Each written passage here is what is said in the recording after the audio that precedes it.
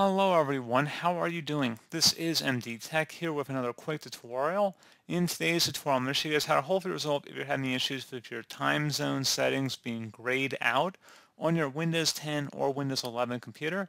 So this should hopefully be a pretty straightforward process here, guys, and without further ado, let's go ahead and jump right into it.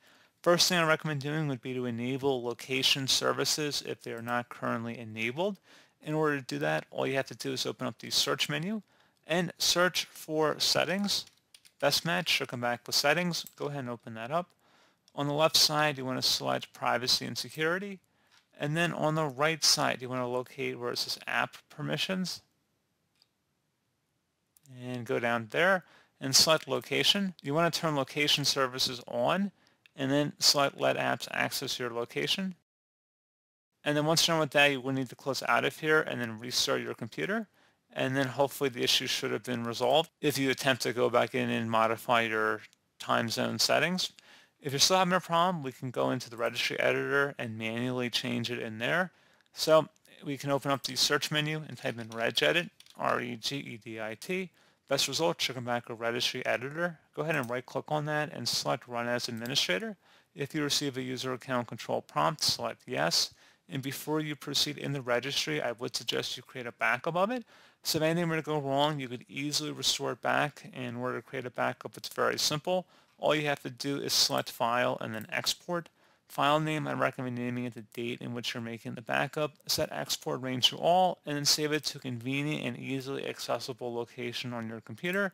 And if you ever need to import it back in, all you have to do is select File and then Import, and then navigate to the file location. So once you've made your backup, we're ready to begin, and we're going to start by double-clicking on the HK local machine folder.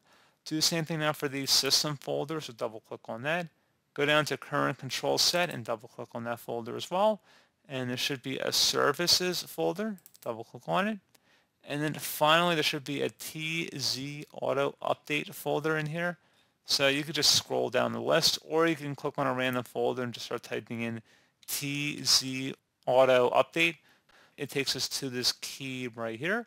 Please take note of our file path up at the top of the window here. Each backslash is a different sub key that we went under to get to this point.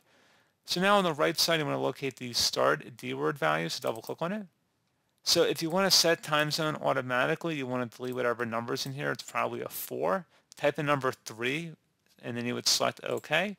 If you wanted to disable setting time zones automatically, you would delete the 3 and type the number 4 and then select OK. Again, 3 would set the time zone automatically and 4 would set it to manual, or really it would disable this feature. So pretty straightforward. You would need to restart your computer for the change to take effect, however, no matter what option you selected. So let's go ahead and close out of here and restart our computer.